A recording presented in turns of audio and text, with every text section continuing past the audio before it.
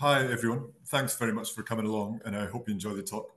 My name is Fraser MacDonald, and I'm the Programme and Engagement Coordinator for South Ayrshire Council. And I've been based there at Rozelle House, which you can see in this image since kind of mid-2022. So I'm going to speak a bit about some key artworks in our collections and some additional artworks that we've also got, and also some artworks by artists in this discussion just to illustrate some of their other works. I'm also going to recite a very brief bit of poetry in Scots, so bear with me on that one, please, and also give you a little bit of history about Rozelle as a property as well. So I'll just go through these three images in the opening slide to give you a little bit of a flavour of Rozelle itself. The three images in the opening slides are of Rozelle House Museum and Galleries in Rozelle Park in Ayr, looking splendid in the summertime last year. Rozelle House is a Georgian villa, and on site we also have the McLaurin Galleries, which holds its own collection and distinct programme. South Ayrshire Museums and Galleries also have the McKechnie Institute in Girvan, which is slightly further south, and it has its own museum, gallery, and beautiful gardens as well, which is very specific to the history of Girvan. In 2022, we opened the Heritage Hub in Ayr Town Centre, which tells you a little bit more about the history of Ayr through the ages, going back through the centuries. And for the talk, I'm going to focus more on Rozelle House, with works both from the Rozelle collection and one work from the McLaurin Gallery collections as well. But first, I'm going to give you a little bit of history about Rozelle House itself.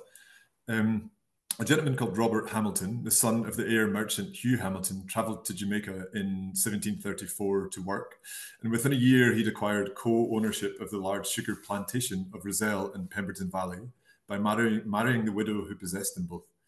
In 1744, Robert returned to Scotland with his family and took up residence at Bourtree Hall near Irvine, which he eventually purchased. And Irvine's about 30 miles or so north of where we are at Rozelle House. Robert continued to run the Jamaica sugar operations through overseers on the island. And then when Ayr Town Council sold the lands which made up the barony of Alloway, where Rozelle is based, in 1754, Robert Hamilton purchased a large part of it to form a new estate, which he named Rozelle. And he had Rozelle House built there in 1760. Robert then died in 1773. His Hamilton relatives continued to be involved in sugar production in Jamaica until the emancipation of slaves in the British West Indies in 1834, and at that time the Pemberton Valley plantation as well.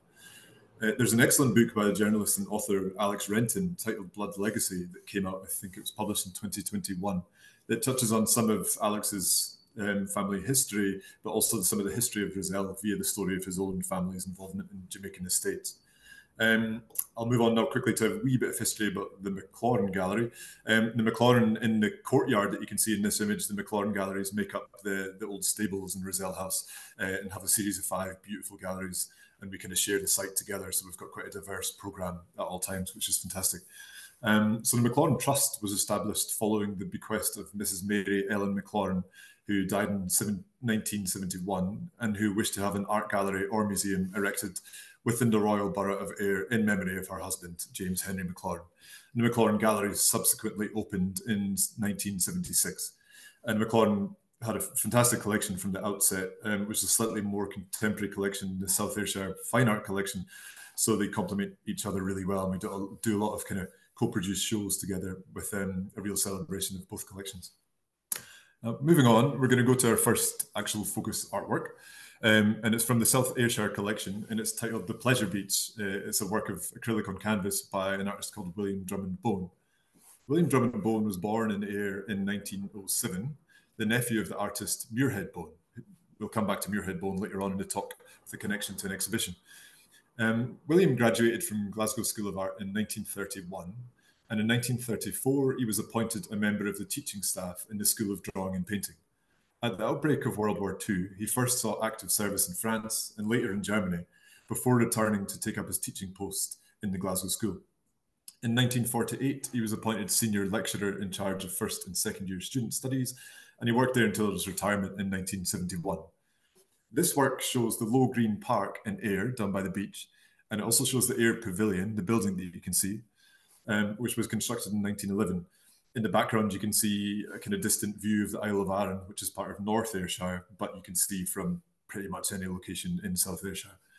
The building, the pavilion, is still in use. It's currently an adventure park kind of for children, but it's been many things over the years and is very well known by residents of Ayr and beyond.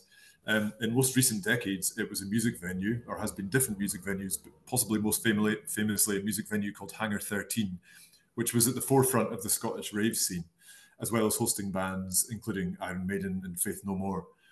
This painting was commissioned by British Railways as an image to promote pleasure steamer cruises during the summer, which is on an image in our next slide, which I'll just move on to.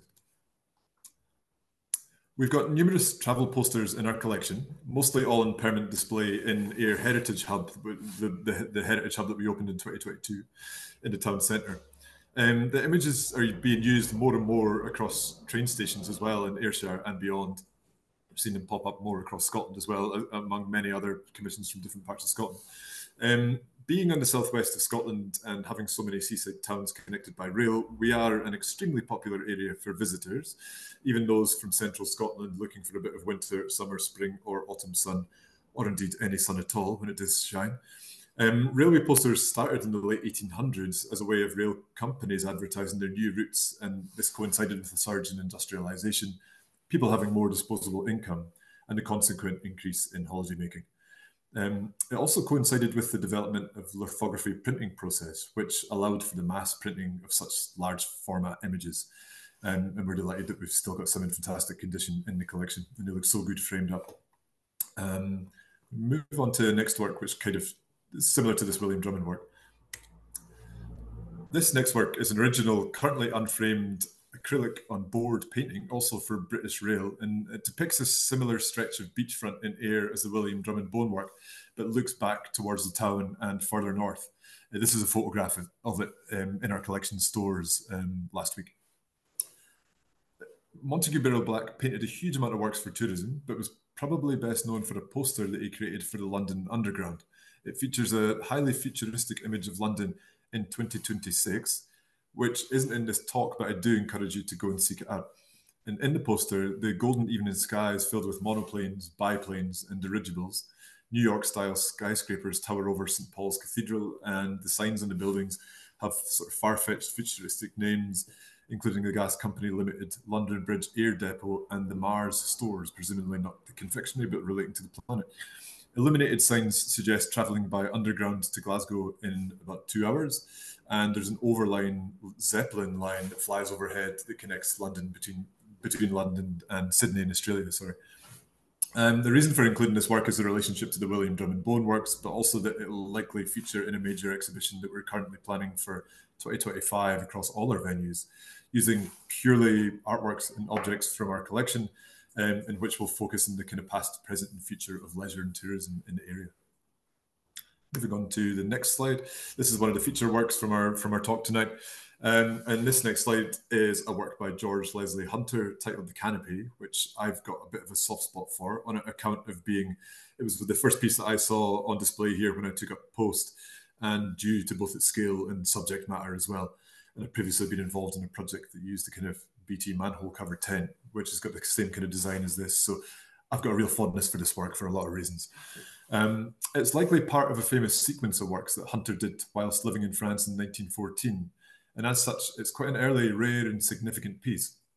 Leslie Hunter was one of the 4 Scottish colourists, along with Samuel John Peploe, John Duncan Ferguson and Francis Campbell Cadell, all of whom we have work by in our collection, thankfully.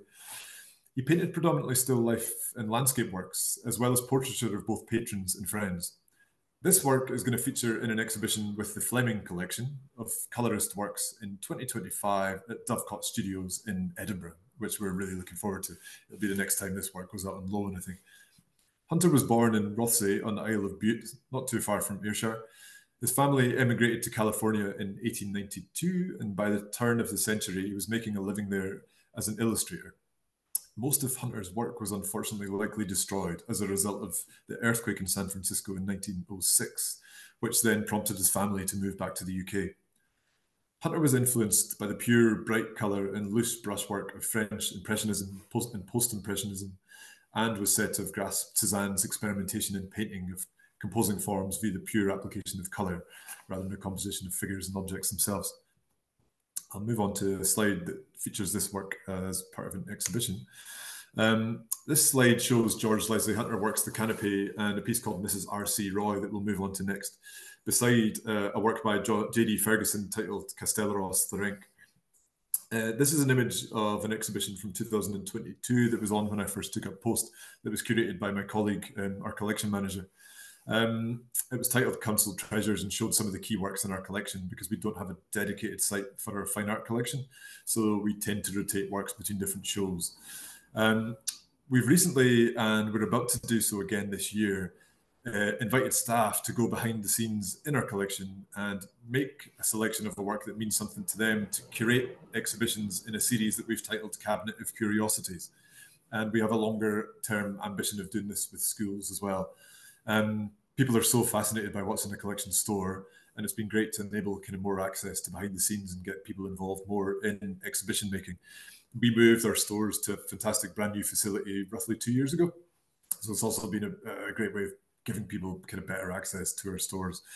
And also the fact that, you know, public collections are owned by the public, so it's nice to get them involved in selecting and curating exhibitions too. This next slide is our work of it's a painting titled Mrs. R.C. Roy, also by George Leslie Hunter, and gives a good idea of what his portraiture work was like.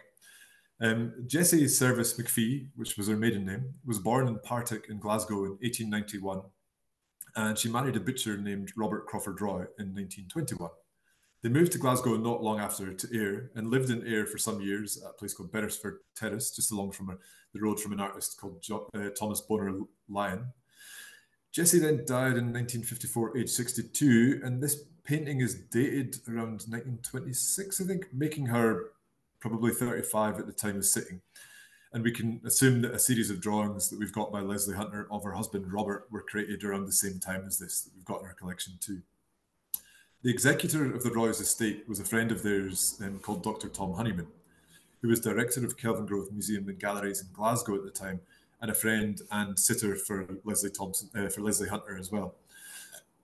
Dr. Honeyman worked with the Roys to ensure works such as this made their way into public collections, and he was instrumental in securing the gift also from Sir William Burrell for the Burrell collection in Glasgow, which recently reopened and I think won Museum of the Year last year. If you've not gone to see the Burrell collection, it's well worth a visit. It's a lovely place to spend time in a fascinating redevelopment of the building. Now, the next work I'll move on to relates very specifically to our location in Alloway. This piece is called An Uncouth Sight by Alexander Gowdy, and it's one of 54 Tam O'Shanter paintings that we own by Alexander Gowdy, painted to depict Robert Burns' famous Tam O'Shanter poem. For those of you that don't know, Tam O'Shanter is a narrative poem written by Burns in 1790 while he was living in Dumfries. It was first published in 1791, and roughly, I think it's 228 lines long. It's one of Burns' longer poems and implies a mixture of both Scots and English language. If you've ever been to a Burns supper, you're possibly more familiar with his address to the haggis. And if you ever get the chance to go to a Burns supper, I would highly recommend it, and maybe even take on the address to the haggis yourself if you're feeling brave. I've never done it. The upstairs of Rozelle House, to tell you a little bit more about the house itself and the fact it relates to this work quite specifically. The upstairs is dedicated almost entirely to the work of Robert Burns, with numerous items relating to him alongside the majority of the Alexander Gowdy paintings. And this is because we're in a Robert Burns hotspot here, of course, with his birthplace, Burns Cottage, just along the road from Rozelle House, and the Robert Burns Birthplace Museum just across from it, which is National Trust for Scotland property. Alloway Kirk, in which this painting is set, is just a short walk from Rozelle House too. It's only about 2 minutes down the road from here. And it's on what we've set up a couple of years ago called the Blue Bonnet Trail, which links some key locations in Robert Burns' work, particularly Tam O'Shanter. The painting itself depicts the chaotic and shocking scene that Tam beholds once he is approached to Alloway Kirk. This refers to the below section of the Tam O'Shanter poem, which is full of vivid imagery and which I am about to recite to you. Apologies in advance. And vow, Tam saw an uncouth sight, warlocks and witches in a dance. Nay cotillion, Brent knew free France, but hornpipes, jigs, strathspeys, and reels put life and metal in their heels. A winnock bunker in the east, there sat all Nick in shape obese. A towsy tyke, black, grim, and large, to gie them music was his charge. He screwed the pipes and gart them skirl, till roof and rafters added dirl. Coffins stood around like open presses that showed the deed in their last dresses, and by some devilish contrite sleight, each in its cold hand held a light. And this is one of few passages from Tam O'Shanter, but if you've not read or seen the poem, maybe seek it out online, being performed by somebody who can actually do proper Scots, and I would highly recommend it. It's great to listen to. In the painting itself, you can clearly see in the top left the devil glowering in the back left corner, with bagpipes in his hand and mouth, casting a huge shadow on the back wall, with witches and warlocks in a dance spinning each other around. The numerous coffins encircling the dancers with their skeletons holding candles as light as well.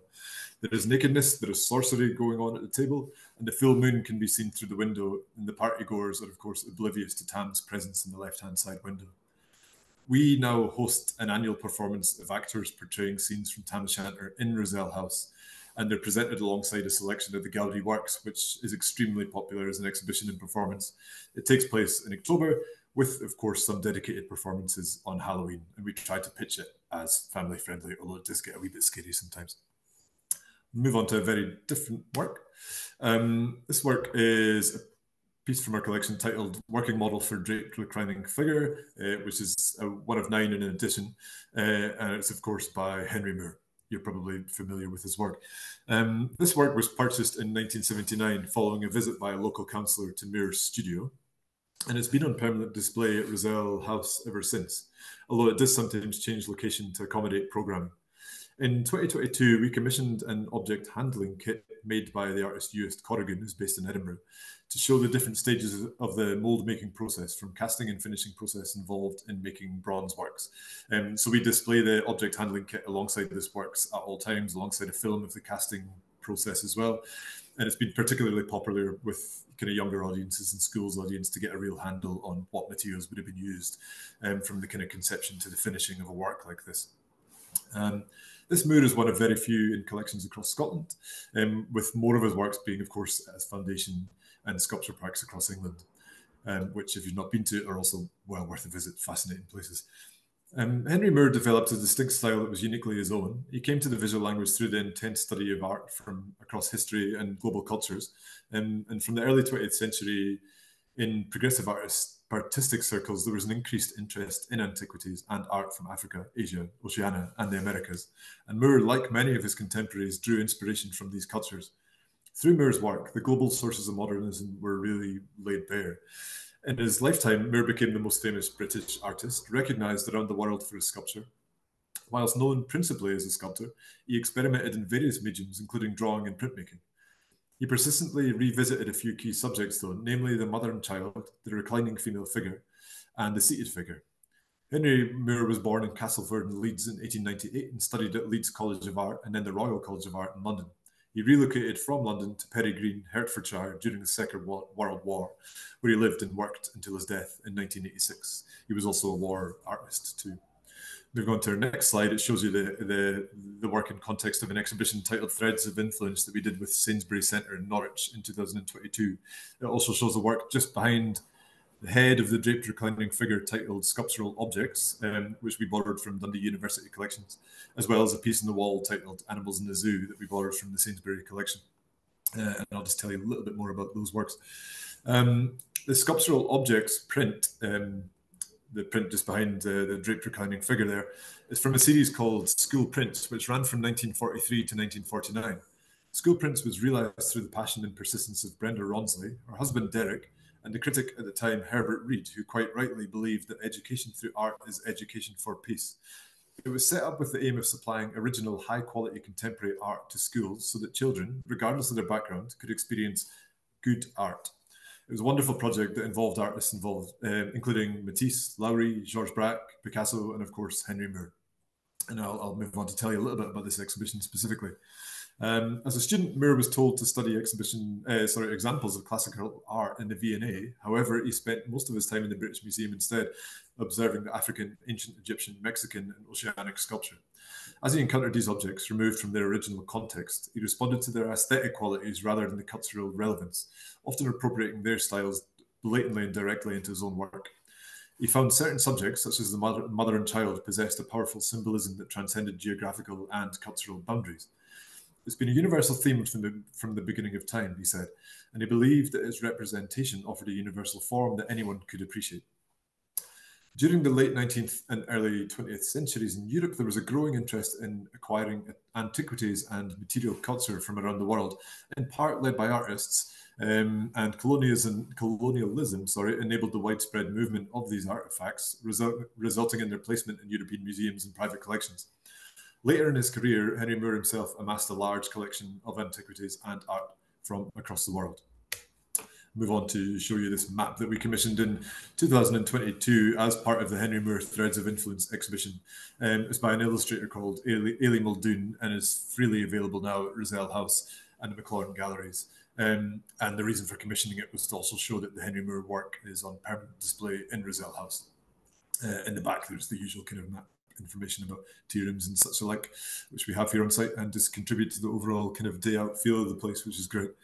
Moving on to our next specific work, though, this is a piece from the McLaurin collection called NYC Pretzel ×3, which is a screen print and cardboard by Claes Oldenburg. And this work is from the McLaurin collection, which is based in the courtyard galleries of Rozelle House. It's one of, if not the only Claes Oldenburg work in a public Scottish collection, and one of few in the UK. It complements a series of multiples that he made throughout his career of other food-related works titled Baked Potato, Knackerbroad, and Profiteroles. Pretzels is a screen print and laser-cut cardboard, and it's in keeping with the Oldenburg's desire to get people accustomed to recognizing the power of objects. He collaborated with his wife, the artist Kusha van Bruggen, and made probably their best-known work together called Spoonbridge and Cherry, which is on display at the Minneapolis Sculpture Garden at the Walker Arts Centre. There's a high chance you'll have seen some of their work online before, but we've included two of their works as follows to kind of help illustrate the kind of larger scale sculptural work that they've got. This is just an image of the back of the pretzels here.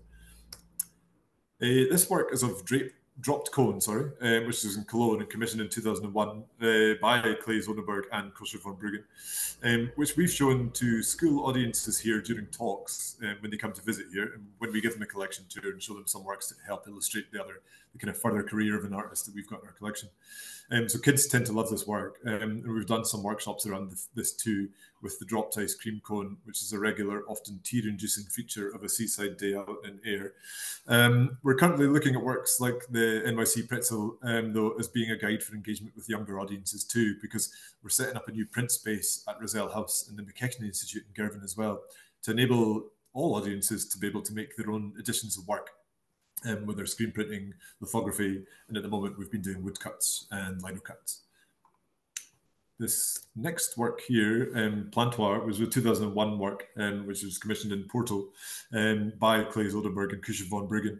This one's included purely because it's a slight nod to the direction that our programming is going to be taken in future, with a bit more collaboration with our park ranger service, and producing exhibitions that engage with the fascinating situation that Rozelle House is in amongst amazing flora and fauna, and also the fact that McKechnie Institute in Girvan is beside a really important geological site in the sea as well. So we're looking at programming, commissioning works for our collection that engage with this, but also sort of working on exhibitions that engage a little bit more specifically about this as well. And the fact that we're also based in a biosphere, which is an excellent addition to things.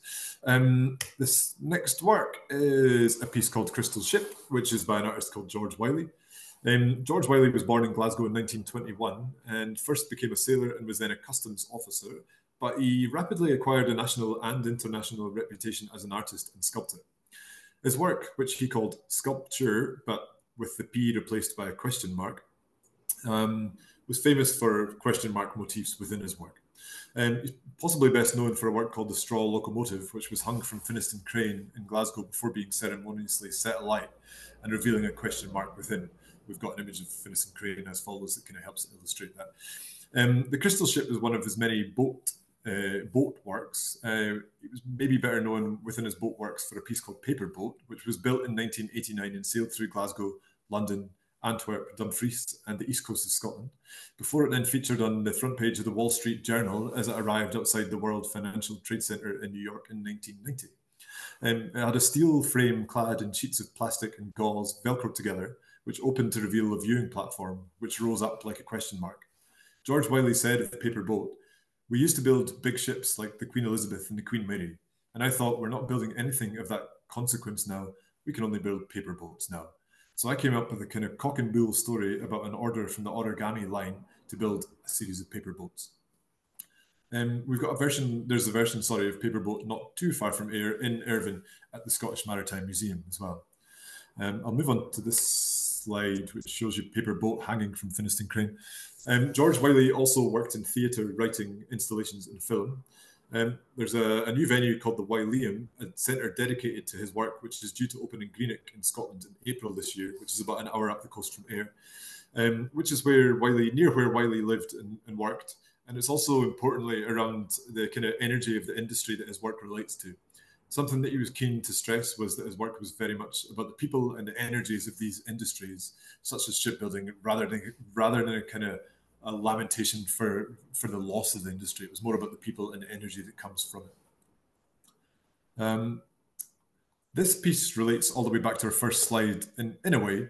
That was by William Drummond Bowen of the Pleasure Beach, because it relates to an exhibition that we did in 2023 called Spanning the Centuries, in which we showed a series of works by Muirhead Bowen, who was William Drummond Bowen's uncle, of etchings by Muirhead Bowen, of constructions by William Arrell. The exhibition focused on Sir William Arrell, who lived across the road from Rozelle Park, beside the golf course, which is run by South Ayrshire Council on Belial Park.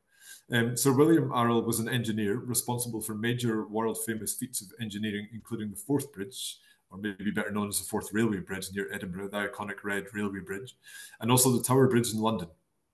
But he also constructed the Finnieston Crane in Glasgow, which is where Wiley's paper boat hangs from in this image. So we recreated these images and had them in a kind of dedicated gallery within the Spanning the Centuries exhibition, which was predominantly about engineering, but we featured kind of artist responses to some of these engineering feats as well, because they feature in so much kind of pop culture and so many artworks as well. And our last image here is another work by Wiley. Well, it's a paper boat work by Wiley, but it shows it passing under Tower Bridge in London, which also featured in our Spanning the Centuries exhibition. I realise that's been roughly half an hour, but I'll tell you just a tiny bit more about what we've kind of got going on at the moment before moving back towards questions. In Rozelle Park, we're kind of slowly but surely turning it into more of a sculpture park, because we've got a series of works by an artist called Ronald Dray, who we had an exhibition by recently with his artist friend Gordon Coburn. We've got a series of works by Ray in stone, very large scale, called The Tragic Sacrifice of Christ, which are on permanent display here at Rozelle.